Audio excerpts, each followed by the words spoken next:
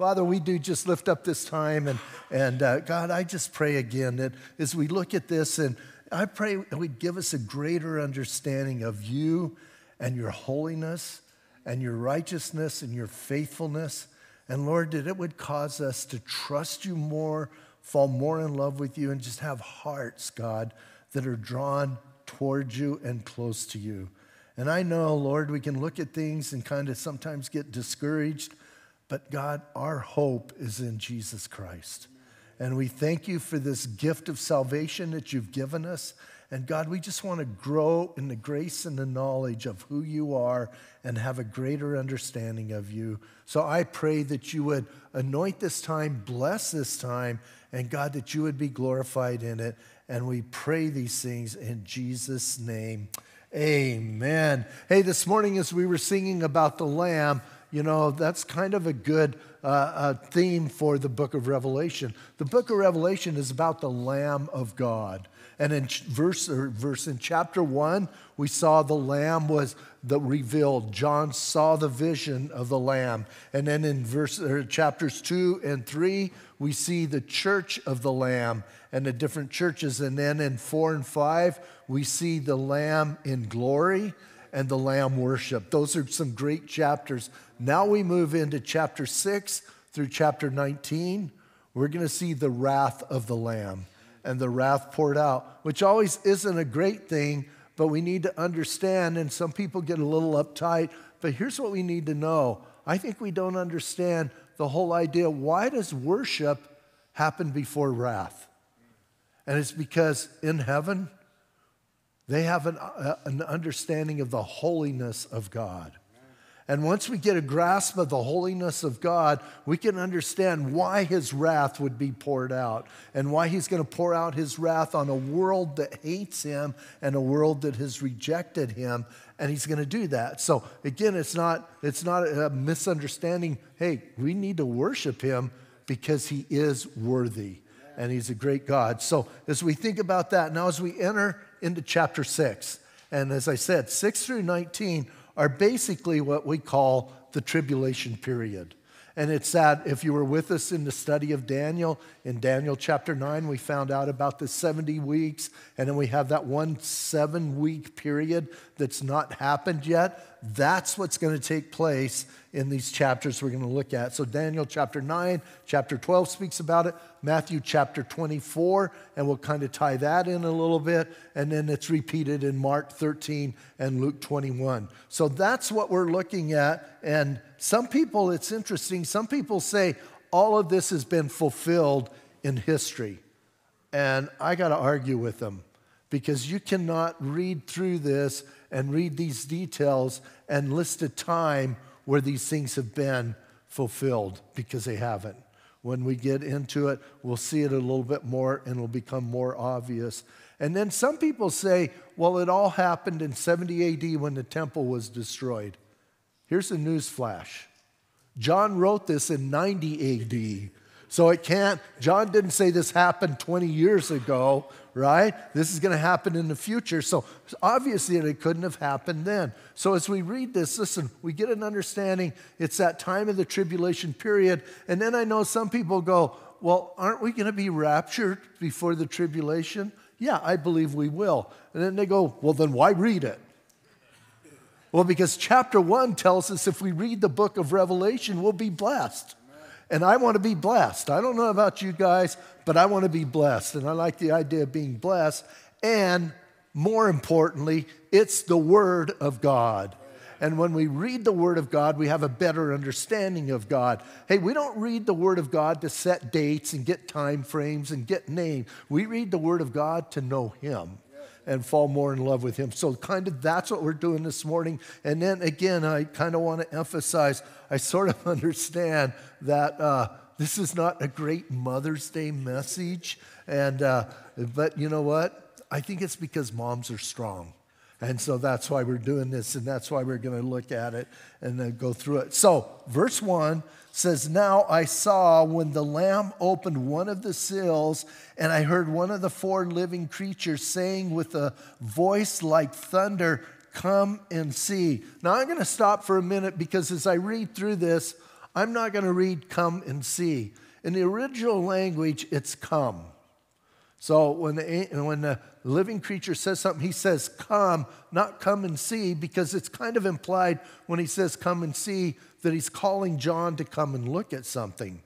But the living creature is saying come to the four horsemen. Every time one of the creatures will say come, talking about that specific event to take place. So I'm just going to read it that way from now on. And then he says, listen, he says, with a voice like thunder, come.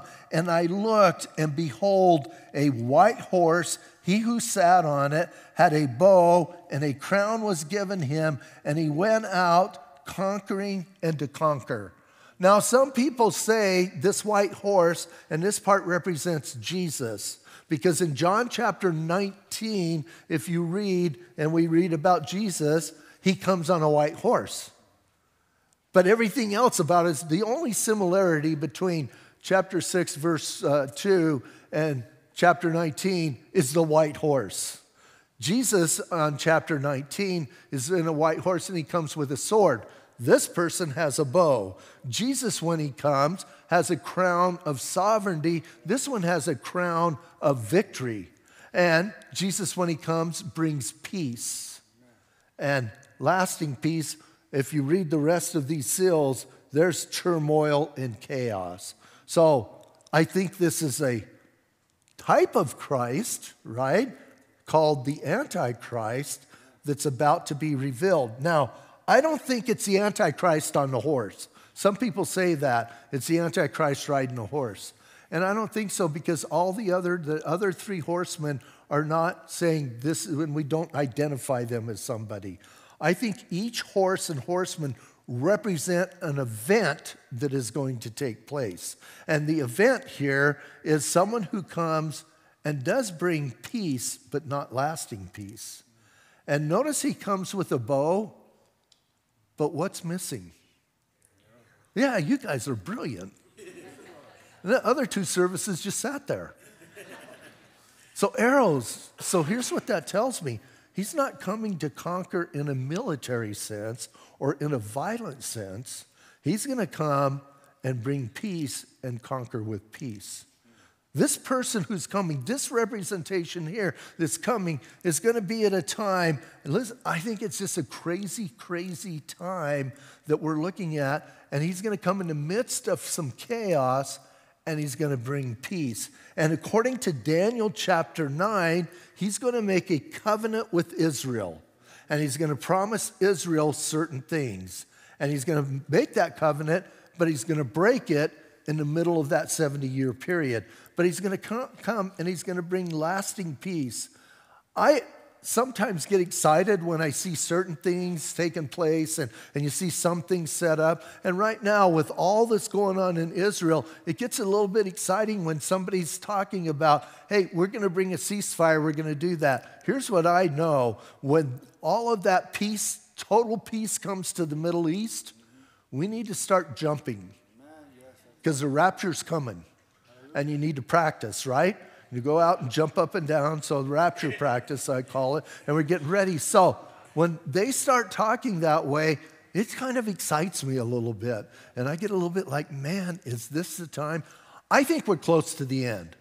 Well, here's what I know. We're a lot closer to the end than John was, right?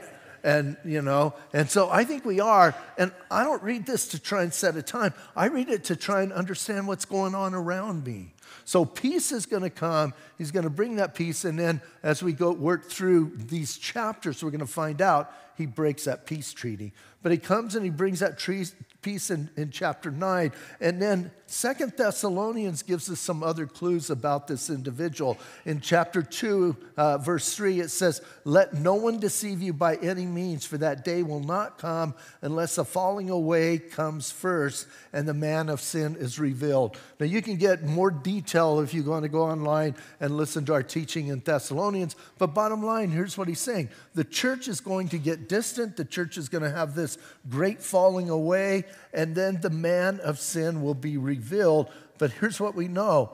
He's going to be revealed after the church leaves, Because if he was revealed, listen, if somebody came and did some of the things we're going to talk about, the church would go, that's the Antichrist. And the church can't be here and name him because I think people who know their word and know their Lord will recognize the Antichrist. We're not going to be fooled by the Antichrist. As a matter of fact, later on in Thessalonians, here's the ones who are going to be fooled. It says the coming of the lawless one is according to the working of Satan with all power, signs, and lying wonders, and with all unrighteous deception among those who perish, because they did not receive the love of the truth. Those who reject the truth are going to be fooled by him. And this individual's going to come and he's going to bring that utopia, so to speak. I believe there's going to come a time where on the Temple Mount, when we go to Israel, sometimes we get on the Temple Mount, sometimes we don't, but you get on the Temple Mount. Right now, the Temple Mount is governed and ruled by the Muslims. And they have the Al-Aqsa Mosque and the Dome of the Rock. I believe there's going to come a time where there's going to be a temple, and it's going to be built right next to those, and everybody's going to get along, and everybody's going to sing Kumbaya. And it's not going to be good.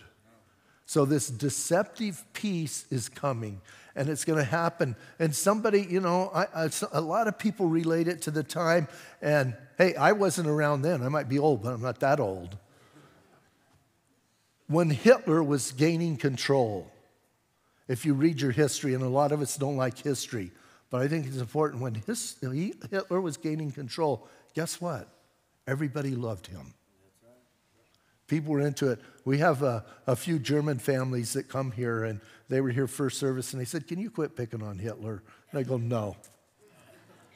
Hey, people loved him, and he was deceitful. And when it came undone, it came radically undone. Hey, was he a type of the Antichrist? Yeah, I think he was. And the Antichrist is going to do the same thing. There's going to be that similarity where people are going to believe him, and he's going to have a good spiel, and people are going to buy into what he's saying. And hey, everybody's going to go, what's wrong with peace? What's the matter with you when you don't accept this? Skip Heitzig said it this way. This is a great way. He says, the Antichrist will have the oratorical skill of John Kennedy, the inspirational power of a Winston Churchill, the determination of a Joseph Stalin, the vision of Karl Marx. He will have the respectability of a Gandhi and the military prowess of a Douglas MacArthur and the charm of a Will Rogers and the genius of King Solomon. That's all going to be wrapped up in this charismatic person. And he's going to come and listen, man, he's going to bring that peace. And then people will say, is he here now? I don't know. Well, I do believe this. I believe every generation has an Antichrist, quote, in the waiting. Because here's what I know. Satan doesn't know when the end is coming. Here's what my Bible tells me. The only one who knows is the Father. And so he doesn't know. So he's always got somebody he's preparing. Remember, Satan is preparing the Antichrist and getting him ready. So I think every generation he has one. Well, in 1 John, listen to this. He writes, little children, it is the last hour. So if John thought it was the last hour 2,000 years ago, it's definitely the last hour now. So he says it's the last hour. And as you have heard, the Antichrist is coming. Even now, many Antichrists have come. So therefore, we know it's the last hour. So I believe that's what we're looking at right now in the next phase of history. That's what's going to happen. So kind of keep your ear to the ground and look what's going on. And like I said, man, when we see, I don't know about you guys, but man, what's going on in Israel right now is mind-boggling to me, and what's happening and how it's affecting the entire world, especially the United States of America. And what is going on in our country on college campuses, I can't understand it. I can't put it together. Although, I was around in the 60s, and we were good at protesting. Right? Many say if you remember the 60s, you weren't there. So some people from the 60s get it, people from not the 60s don't. But here's the thing. It seemed like there was a cause that our country was involved in something specifically.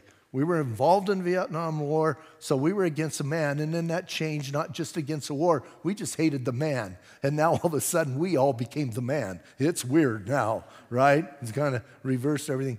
But man, you look now, have you ever paid attention and watched when they interview those kids that are protesting now?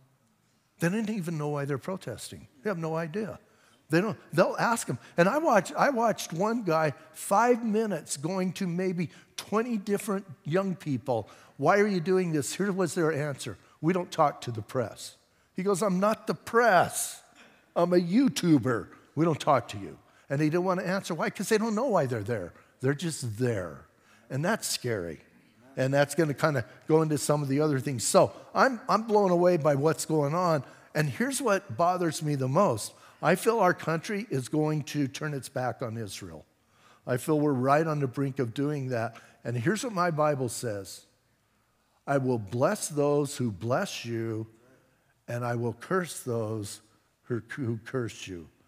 And I think the United States of America is in a very precarious position right now with decisions we're making. And we need to pray for our country, and we need to pray, that the people in power will make the right decisions. So enough political stuff.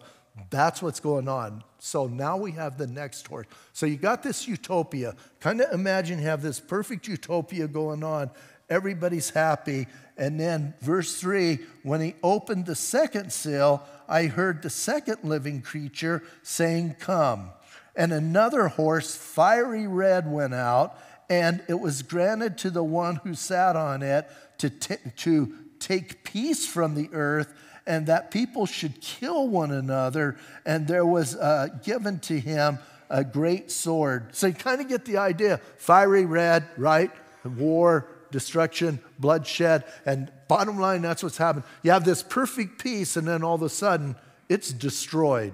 Now, I don't think this is the middle of the tribulation. I think this is a time where there is going to be global warfare every place but Israel. And why do I say that? Listen to Matthew 24. Jesus says, you will hear of wars and rumors of wars, and see that you are not troubled, for these things must come to pass, but the end is not yet. For nation will rise against nation, and kingdom against kingdom. So I believe, listen, there's going to be all kinds of wars breaking out, because they're going to finally realize this guy duped them. And now they're going to have wars break out and things happen. And, even right now, how many wars are going on around the world? I mean, we might be aware of a few of them, right? I mean, most of us have forgot about the Russian-Ukrainian thing because it's not in the media anymore, because Israel's in the media. But how about the wars in Africa? How many wars are going on in on the continent of Africa and happening? And that's happening all the time. But we get kind of cold to it, right? Hey, it's not happening here. It doesn't affect me, so it's not so tough until it starts hitting home. So you can hear of wars and rumors of wars. Who was Jesus talking to when he said that? Jews. So it's not happening in Israel according to what we're looking at in 3 and 4. It's happening all around them. And there's bloodshed and chaos. And then what happens when you have war? Well, then verses 5 and 6 come into play. You start having war, and it says, when he opened the third seal, I heard the third living creature say, come and see. And I looked, and behold, a black horse, and he who sat on it had a pair of scales in his hand. So now we're looking at the next horse. And the next horse is a black horse, which kind of, again, represents what's going to happen. Famine. And so now what you have, a pair of scales. The scales are representing economic balance or imbalance. It was what takes place. And again, when you have massive warfare and wars going on, the economy in those places stinks. And the economy gets horrible. And, we might think the economy is bad here, but listen to the economy at that time. Look at verse 6. And I heard a voice in the midst of the 4 living creatures saying, a quart of wheat for a denarius, and 3 quarts of barley for a denarius, and do not harm the oil or the wine. So here's what I'm looking at. I think we're looking at famine. And when he says a quart of wheat for a denarius, a quart of wheat would be the equivalent of what it would take to feed one person. So you have that quart of wheat, you have enough food for one person, but it costs you a whole day's wages. So what does that mean if you have a family of 5? Kind of tough, huh? Who gets to eat and who doesn't get to eat? All of a sudden now you're choosing who gets to eat and who doesn't get to eat. And then he says, oh, but you can get 3 quarts of barley for the same price. So you could feed 3 people with barley, but the problem with barley, it's not nutritious. You can't be sustained by it. Hey, you can get by a little bit, you can fill your stomach, but you can't get sustained by it. So here's what we're looking at. We're looking at famine. And we're looking at, and you know what? In America, even the people who are hurting in America, we don't understand famine. We don't understand not having it, period. We got a little bit of taste of it when COVID hit, right? Because we went to the stores that we're used to having, a choice of 4,000 cereals. It's ridiculous. We were just traveling and we went in a grocery store and there was an aisle like from here to the end of the parking lot out there full of cereal. I thought, how many cereals do you need? And I don't have kids right now, so I never go to the cereal aisle, but I don't know why we walk down it, but it's nuts. But there's going to come a time where that's not going to be. And that's not going to happen. And like I said, we're kind of not used to it. And notice he says, don't touch the oil or the wine. Those are luxuries. And it doesn't matter. You don't have to touch them because only the rich can buy them anyway. So you don't have to mess those up. We're talking about messing up the food for sustenance and taking care of ourselves and nutrition. When I was in India one time, and I've shared this before, and this is heartbreaking. I was in India. We were in what they call a community, and I think it was like 250,000 people. In India, that's a community. It's like there's people everywhere. But we're in this, quote, community. And this guy came up and asked us to pray for his wife who had tuberculosis. And when we saw her, she was just a skeleton. It was sad. And we asked him, why don't you get medicine? And you know what he said? He said, I can either buy medicine for my wife or food for my kids, but I can't buy both. We don't know that kind of life, but that's coming. That's what he's talking about. That's going to happen. You're going to have to make choices, and they're going to be tough choices. And then, the people who are well-to-do, they always seem to be better well-to-do, even in those tough times. Now comes the really hard part. In verse 7, he says, when he opened the 4th seal, I heard a voice of the 4 living creatures saying, come. So I looked and behold a pale horse. So now we have, and it's interesting, the people who you read, every commentary I read had to talk about this pale horse. And I'm thinking, why can't we just have a pale horse? That wasn't good enough. It's a greenish, yucky colored horse. And people were describing it like this. It's kind of like what death looks like, right? Dead people don't look good. I'm always amazed, and sorry if this offends somebody, but I'm always amazed when you go to a funeral and they go, he looks so good. I always think, he looks so dead. Like, he doesn't look good. I don't care how much makeup, I don't care what you do. It's just like, no, they don't look good. They look dead.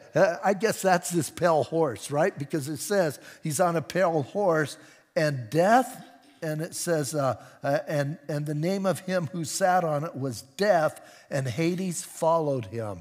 So now we're talking about not just famine, now we're talking about people dying. And we're talking about death, and death is physical, Hades is spiritual, right? So that's what's going on. And then he says this, because it's important, and power was given to them over 1/4 of the earth to kill with sword, and with hunger, and with death by the beasts of the earth. So, hey, look, this is going to be different. This isn't people, and this kind of cracks me up, this isn't people dying of natural causes.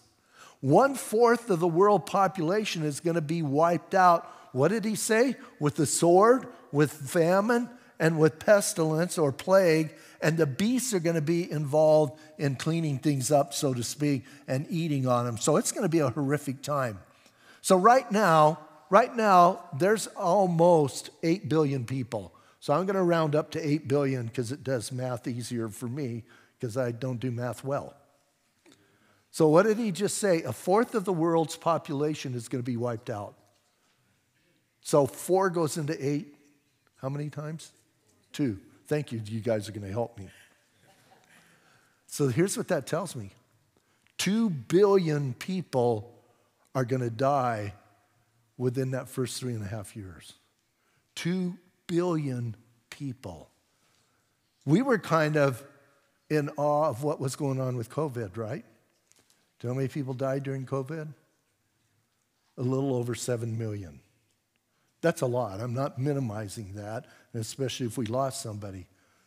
But 7 million is a far cry from 2 billion.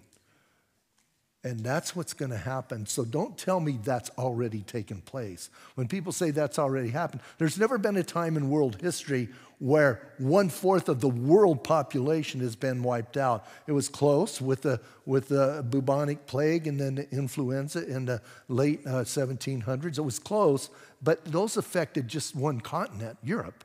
That's not come, worldwide. 2 billion people are going to die. And that's what he's telling us is going to happen. And they're not going to die by, and I love this, people call, hey, they died of natural causes. You don't die of natural causes.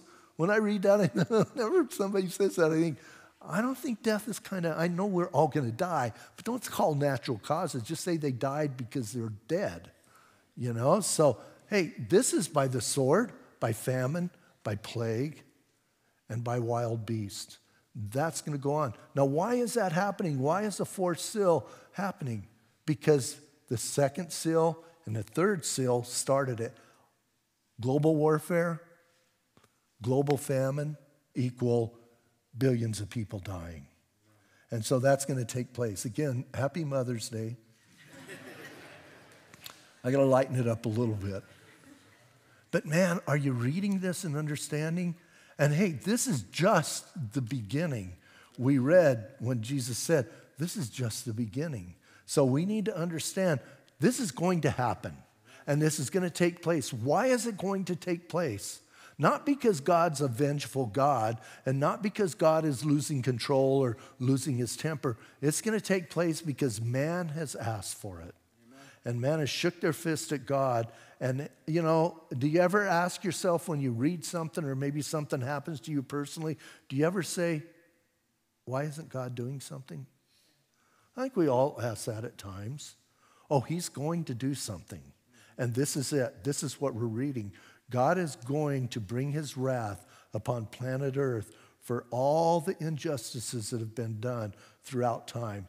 Now, one more thing before we wrap this up is a lot of people say, these 7 seals and then the 7 trumpets and then the 7 bowls are all the same thing. I don't believe that. They're saying they're just different views. I don't believe that. I believe they're progressive. I believe it's, hey, this is bad. It's going to get progressively worse. And yes, I will say this. All of the wrath is wrapped up in these 7 seals because when he opens the 7th seal, that starts the 7 trumpets. And when he blows the 7th trumpet, that starts the 7 bowls. So it's all wrapped up in the seals. And who's opening the seals? Jesus Christ, the Lamb. He's bringing this wrath. But listen, saints, our hope is Jesus Christ. And that's where we have to put our hope, and that's what we have to think of. Now, I want to read for you Matthew 24, because a lot of people tell me that they don't understand Revelation. It's just too hard. And some people will read Matthew 24. So I'm going to put the 4 horsemen into the first part of Matthew 24. And listen to this. So in Matthew 24, verse 5, it says, "For many will come in my name, saying, I am the Christ, and they will deceive many." That's the white horse.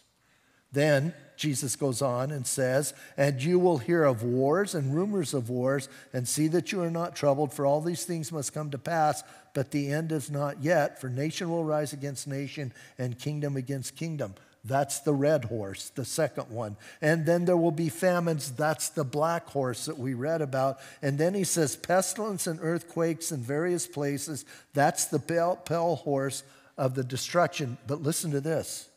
All of these are the beginning of sorrows. This is just the start of what's going on. So we need to understand that. So listen, Jesus spoke of it very clearly in Matthew chapter 24. And now John is explaining it. And we need to be people that the only hope we have right now is in Jesus Christ. Our hope is not in politicians. Our hope is not in, certain governments taking over. Our hope is Jesus Christ. And we need to be careful on who we follow and what we do, but we need to know that. Now, I want to close with these 4 thoughts because this kind of really hit me. If the world chooses to believe a lie, then God will send them the Antichrist. Because we're talking about God bringing judgment on the world. If the world seeks to kill and destroy, and I put in parentheses babies, right, in the womb, then God will give them anarchy and rule, because that's what's going to happen, or mob rule. That's what's going to happen. If the world demands more luxury to gratify its lusts, then God will give them an economic upheaval and an inflation that they desire. And then the last one, if the world demands power and control, they will receive a brutal end of unrestrained power. That's what we're looking at. So we need to decide which side of the line we're on. Are we in the world and believing the world system? Are we believing Jesus Christ and walking with Christ? And we're going to find our hope is in Him and Him alone. Let's trust Him. And then I want to emphasize this. We need to be men and women who are sharing the gospel of Jesus Christ, because there's a lot of people right now that don't know Jesus.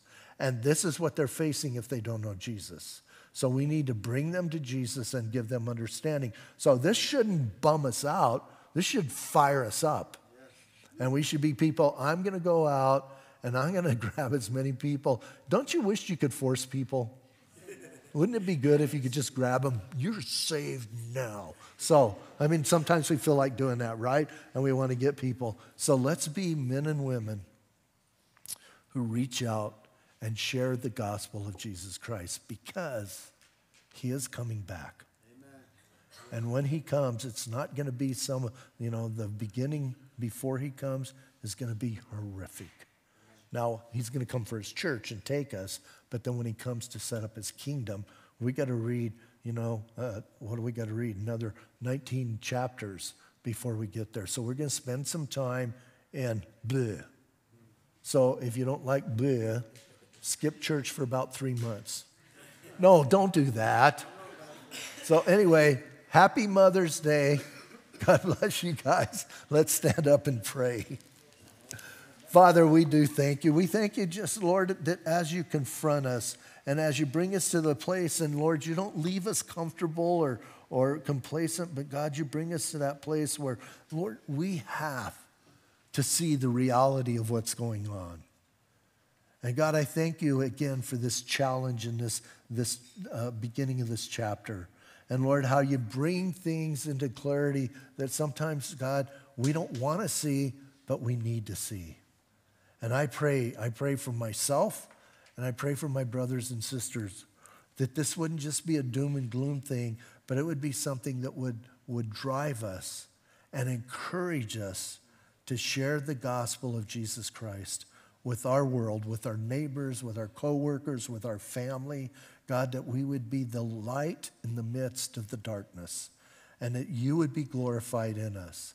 And I'm going to ask everyone to stay in that attitude of prayer for a couple more minutes.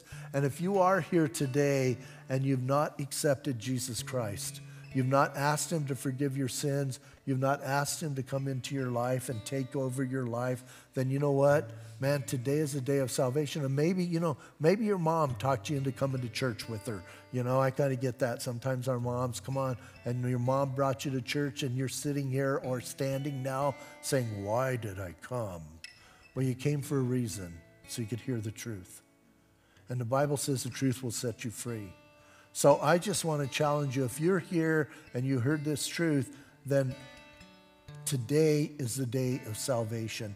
Right now is a time where you need to make a decision, and you need to decide if you're going to follow Jesus or reject Jesus. And we want to give you that opportunity to begin to follow him. And that all begins with you coming to him and being real and honest. And the first thing that you have to do is you've got to admit to God that you know you're a sinner. That's where it starts. And as you understand that and admit that to him, then you need to be sorry for your sin, because your sin has offended a holy and righteous God. And because you've offended him, what you deserve is his eternal wrath. And hey, that's scary. The great news is that Jesus Christ took the wrath that you deserve, the wrath that all of us deserve. He took it upon himself. And now today, here's what he says. If you trust me and believe me, your sins will be forgiven. They'll be blotted out and forgiven. You just have to trust me. So if you want to do that, I'm going to lead you in a prayer. And you can say this prayer with me out loud, or you can say it silently. Volume doesn't matter, but here's what does matter. Your heart. This needs to be sincere. You're not just uttering magic words to say. You're asking God to change your heart and to take control of your life. So if you want to do that, say this prayer with me, again, out loud or silent. If you're backslidden and you need to come home, if you're backslidden and you read this today, I'm sure you're going to want to front slide. You're ready to come home. So come back to Jesus. If you're watching online, you can say the prayer right where you're at. You don't have to be in this building. So let's say this prayer. Jesus, today, I confess to you that I am a sinner. I'm sorry that I sinned against you. And right now I'm asking you to forgive me. Jesus, thank you for dying for my sin. Thank you today for your forgiveness. And now I want you to come into my heart and change me. Jesus, would you come into my life and guide me? I'm asking you to be my Lord and my Savior.